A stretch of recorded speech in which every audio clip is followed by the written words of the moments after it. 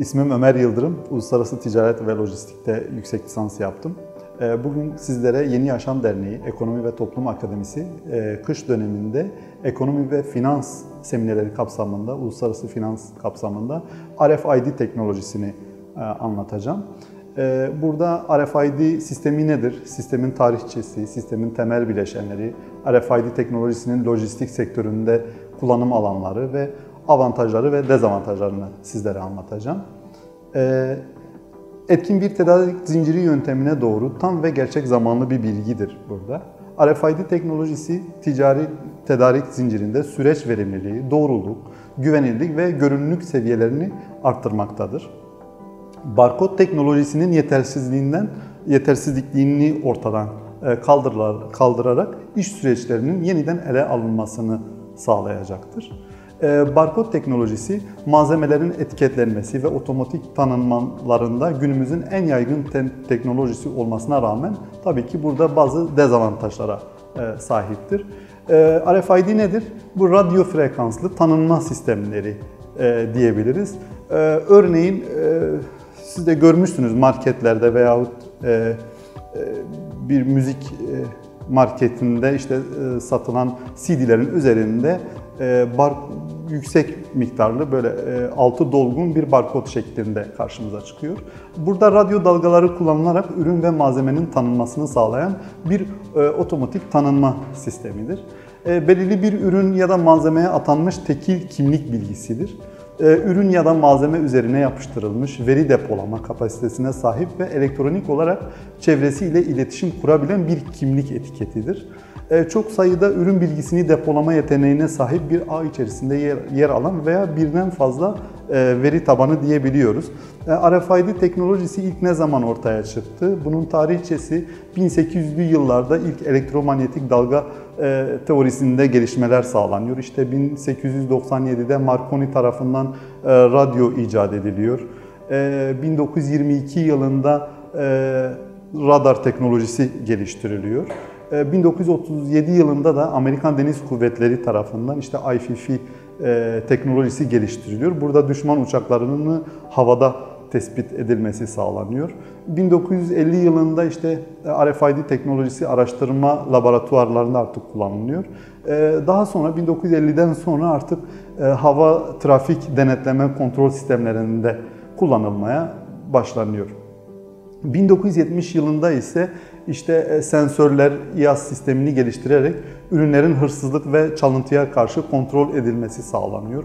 Bugün arabalarda kullanılan GPS sistemi gibi ilk defa burada ticaretleştiğini görebiliyoruz. Burada rastlanmaktadır.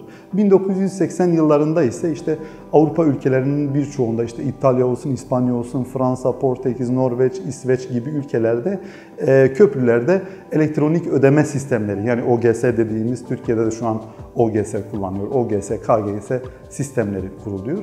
1990 yılında Amerikan Demiryolları vagon izlemede RFID teknolojisini kullanmaya başlıyor.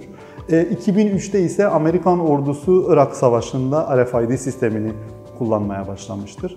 95'te Türkiye'de TETA, MİFER terminalini üreterek Türkiye'de ilk defa bir RFID teknolojik elektronik ödeme sistemini uyguladı. Bugün mesela post makinelerinde gördüğümüz kredi kartlarının temassız kullanımının olduğu gibi bu şekilde bu sistem uygulanmaya başlandı. RFID teknolojisinin bileşenleri şunlardan oluşmaktadır. Bir etiket, anten, okuyucu ve yazıcı ve genel programlanma donanımı. Bunlarda iletişim okuyucu ile etiket üzerinde bulunan anten arasında gerçekleşmektedir. Etiket ürün hakkında bilgisi depolanıyor burada. Bilginin depolandığı çip sayesinde ve antenden oluşan cihazlardır. Etiketler bir ürünün seri numarasından ürün geçmişine kadar çok çeşitli bilgiler, üretim tarihidir, bu süreçlerdir, hepsini içerebiliyor. Etiketler enerji kaynağına göre aktif, pasif ve yarı pasif olmak üzere de üçe ayrılıyor.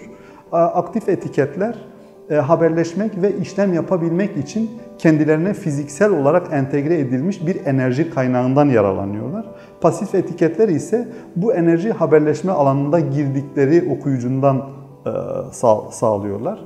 Pasif etiketler çip için gerekli olan enerjiyi okuyucudan aldıkları için 4-5 metre gibi bir mesafe bulunmak zorunda. Yarı pasif etiketlerde ise çipi çalıştıracak batarya mevcut olup daha düşük sinyal seviyelerinde, yani 100 metreye kadar da çalışabiliyor. Karşımızda bir tablo bulunmakta. İşte sadece okunur, işte bir kez yazılır ve sadece okunur, okunur yazılır. İşte pasif etiketler, yarı pasif etiketler ve aktif etiketler olarak 5'e ayırabiliyoruz. Evet, anten okuyucuların etiket ile haberleşmesini sağlayan donanımdır. Okuyucu ürettiği enerjiyi dairesel yayılımla daha uzun mesafelere daha eşit bir şekilde dağıtmaktadır. Okuyucu radyo frekansı aracılığıyla antenden sinyal yayan bir donanımdır. Burada 3 çeşit okuyucu bulunmaktadır. Sabit okuyucular, portatifler ve monte edilmiş okuyucular. Sabit okuyucular belirli bir yerde kurulup olup etiketlerin içerisinden geçtiği ve iletişim kurduğu okuyuculardır. Portatifler ise etiketler ile mobil iletişim kurabilen okuyuculardır. Monte edilmiş okuyucular ise mobil araçlara yerleştirilir ve kapsama alanlarındaki etiketleri okurlar. Genel programlama donanımları RFID çözümünde arayüzler, ham verilerin toplanması ve anlaşılabilir bilgilere dönüştürülmesinde rol oynayan kilit yapılardır. Okuyuculardan verilerin toplanması, filtrelenmesi, diğer yazılımlara entegre olarak anlaşılabilir bir bütün halinde getirilmesinde kullanılıyor. İşletmeler kuracakları RFID teknolojilerinin gereksinimlerini doğrultusunda etkin bir fayda maliyet analiziyle uygun arayüz seçmelidirler. RFID teknolojisinin lojistik sektöründe kullanım alanlarını da biraz anlatacağım sizlere. Mesela burada demirbaşlarının yönetimini ele alalım. RFID etiketleri sürekli olmak üzere sabit ekipmanlara tutturulabilirler. Bu sayede stratejik noktalara yerleştirilmiş nesnelerin yerlerinin tespit edilmesinde kolaylık sağlanır. Envanter kontrolü, burada RFID'nin tedarik zincirindeki asıl avantajı gelişmiş envanter izleme özelliği burada sağlanıyor. RFID'nin doğru, gerçek zamanlı ve yüksek gözlem kapasitesiyle ham maddeler, işlenmekte olan malzemeler, son ürünlerin gözlemlenebilirliği artırılarak bu iş gücü maliyetleri ve emniyet stokları burada azaltılır. Ürünlerin alınması ve nakliyesinde ise işlenmekte olan malzemeleri ve son ürünleri tanıtmak için kullanıldığından dolayı etiketler nakliye takip uygulamalarını da burada tetikleyebilir.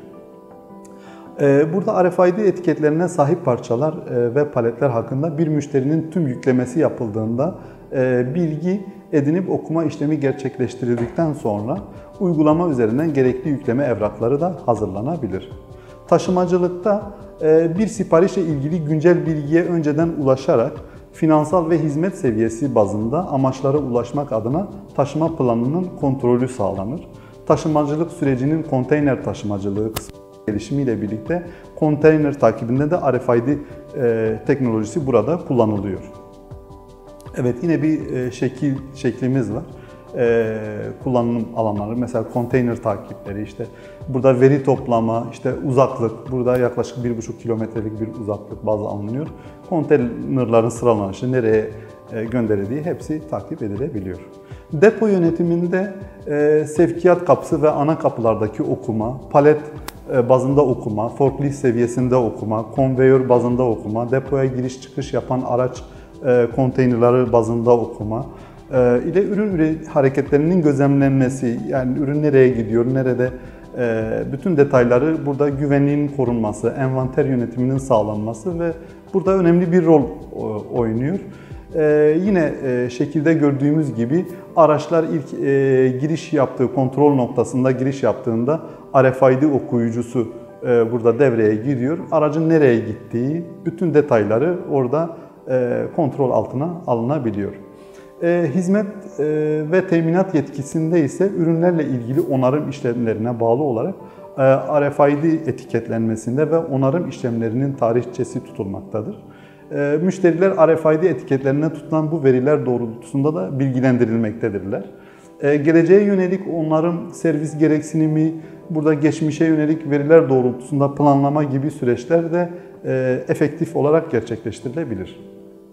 İade yönetiminde ise işletmeler temel nakliye tanımlama bilgisini yükleme müşterisi ve zamanını teslimat öncesine yazarak tamamlamaktadır. Bu bilgiyi üretmek ve kaydetmek birçok avantaj kazandırıyor. Ürünlerde iade olması durumunda işletmeler spesifik müşteriler için spesifik şekilde takip gerçekleştirerek iade ürün yönetimini daha etkin bir şekilde de burada gerçekleştirebiliyorlar. RFID'nin avantajları ve dezavantajlarını anlatacağım. Avantajlarında bu RFID teknolojileri diğer otomatik tanımlama sistemlerine entegre edildiğinde imalatçılara, distribütörlere, kuruluşlara, lojistik olarak bütün hatta palet seviyesinde güvenilir maliyet, etkin takip imkanı sağlar ve burada akışı hızlandırıyor. Tedarik zinciri süreçlerinde daha doğru ve gerçek zamanlı bilgiye ulaşma gözlem seviyesini arttırıyor. Daha az emniyet stoğu tutmayı sağlar. Müşterilere zamanında hizmet vermek açısından da burada performansı arttırıyor. Bu teknolojinin ürünlerin sayılması, alınması, yüklenmesinde bu operasyon maliyetleri de düşüyor.